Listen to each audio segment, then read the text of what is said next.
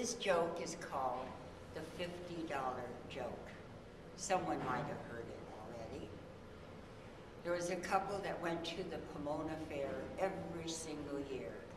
And every year, the little guy would ask his wife, "Can we go for a ride in the airplane? I would love to." And the wife would nicely say, "It costs $50. And $50 is $50.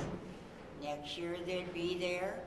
Guy would say, "Honey, can we this year go on a ride on the airplane?" And every year she'd say the same thing. $50 is $50. One year he tells the wife, "This is the year. We're getting too old. I'm not even going to the fair next year." He says, "Please let us go once and for all for a ride." And she said, "And once and for all, $50 is $50. Well, the pilot heard them, and he came over to him and he says, "Folks, I'll tell you what I'm going to do.